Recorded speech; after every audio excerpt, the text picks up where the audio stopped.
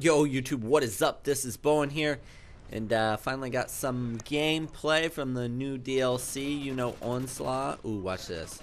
Start out the game, get into the game late. Oh, almost had a 4-piece. It's okay. I clean him up, baby. But, yeah, so I finally got some decent gameplay, man. I've been trying all day long, but the game's been rubber banding really bad for most of the day. Really don't know why. Yesterday was my very first day playing this game on Xbox 360, and it ran fine yesterday. It ran fine. There was like hardly no issues, just like I don't know. But and then today, after I downloaded the map pack, it seemed to rubber band really bad. And it was weird because it didn't do it the whole game. It only do it like maybe 5-8 times a game, which I know that sounds like a lot, but that's only once every minute or something. But I don't know. But I finally got one good gameplay in, and then we were down when I got into it. It was like what 160 to how did I not get that kill? I think it was like 60 to like 100 or something. But yeah, I joined in this lobby, and I'm a game changer. That's what I do. I change up the game on them. But yo, I spray bullets like none other right here, and I just keep getting hit markers on people, but I can't see no one. No. So let's talk about the map packs. All of them pretty much play out to be pretty small maps. Fog definitely plays pretty small, especially it plays the biggest in Domination. In Team Deathmatch and Kill Confirmed game modes like that, it's a cluster. Let's put it that way. It's a cluster. In Domination, it's not too bad because people are specifically going outwards, but in like Team Deathmatch, it's like it literally like only people use only like half the map for right now. Bayview is exactly like what I thought. People trying to snipe over by the trolley. People already know about the, sitting in front of the trolley and laying down, going prone.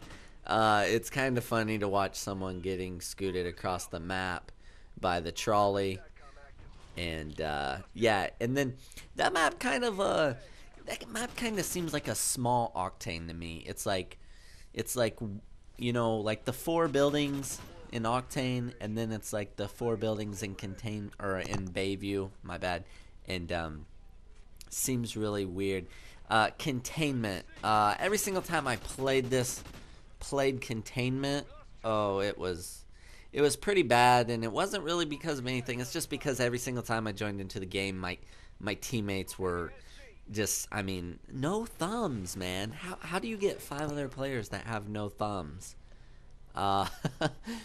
It was like it always goes. It's why I don't play Domination anymore by myself, because I run to a flag, I sit there and like kill like half or more of the enemy team and cap the flag all by myself, and then I go to another flag because my whole team has died, so then they spawn there on the flag that I capped, and I'm like, oh, okay, you guys are gonna camp that flag, so I'll go to a different one, and then I go to a different one, and by the time I get over to the next one, the other team's already taken that one again. And then of course I cap the next flag I get to. I gotta slay 4 or 5 people. I cap that flag, and then my whole team dies. They spawn on top of me. They all sit there in corners, and they never move.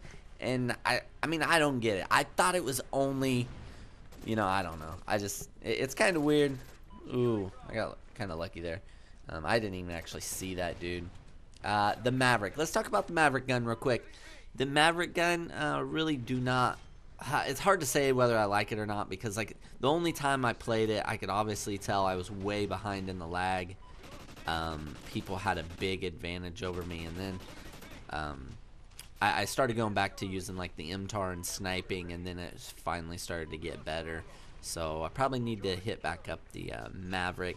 It seems like a really decent gun. I played with it in bots. It seems overall a good gun. Of course, I did have red dot and grip on it. I never experimented without grip. That's like a must-have pretty much in my book is grip. So I never even play with a gun unless I can have grip.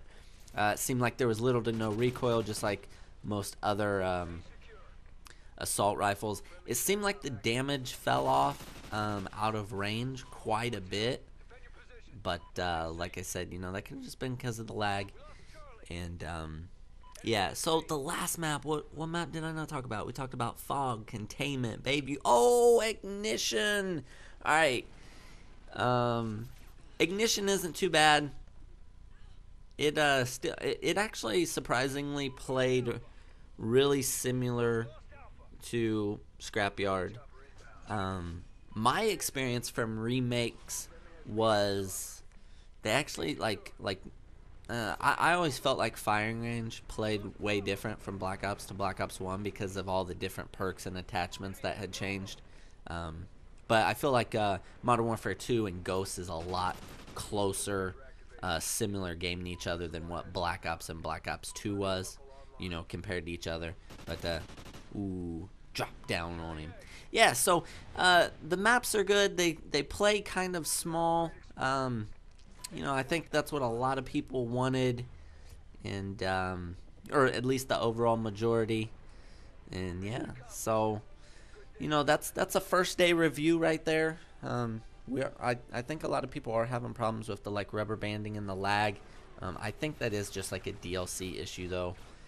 Hopefully they'll fix it in the next 4.5 months. Who knows? But yeah, comment, like, subscribe. Peace, guys. I'm out of here. See ya.